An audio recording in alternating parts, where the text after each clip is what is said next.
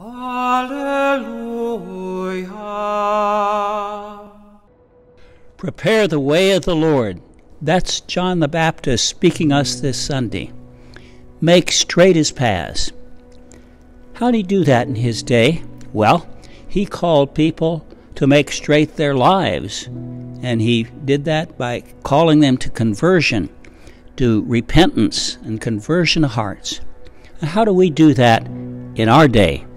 How do we partner with John the Baptist today? Well, by accepting his call to us to repentance, and that's our way too to make straight the paths of the Lord.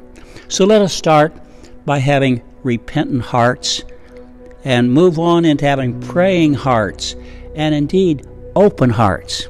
Now, John also proclaimed that Jesus was our Savior.